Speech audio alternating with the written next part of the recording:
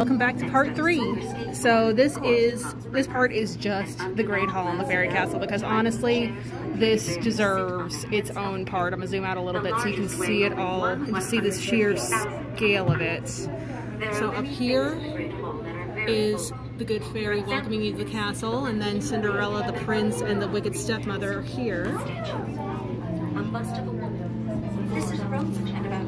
Here we've got a statue of the kidnapping of Persephone by Hades, yikes. And then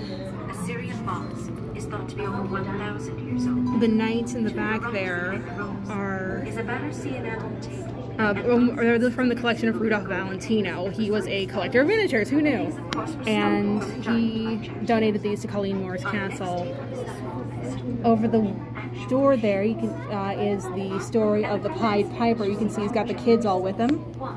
And then going towards the back, if you look at those windows there, I'm going to zoom out a little bit so you can see them better.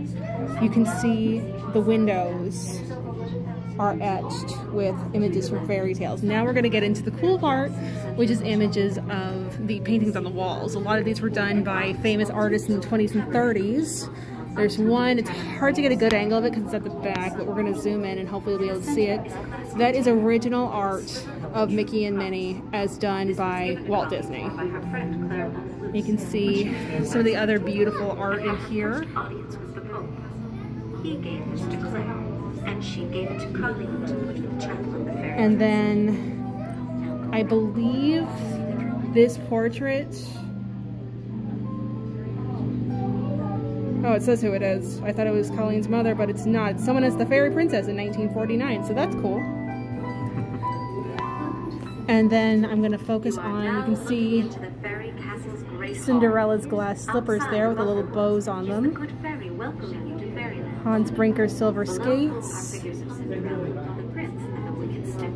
The chairs of the three bears. Who knew the three bears were that tiny? There on that is the goose with the golden egg. A pistol, it actually shoots bullets. The bullets are very small. They're about the size of a grain of rice. And let's see here. The other cool thing is back on the table there, you can see there's a bunch of statues of Isis. Those are super old, like maybe 3,000 years old. And then those pots in the back there are ancient Egyptian things to like apply eyeliner. So, oh, and of course, one of my favorite details, I can't believe I forgot about it, the floating stairway in the middle. There's no stairwell, there's no handrails, so because they fly us right up. Alright, that is the Great Hall. We'll see you next week for part 4.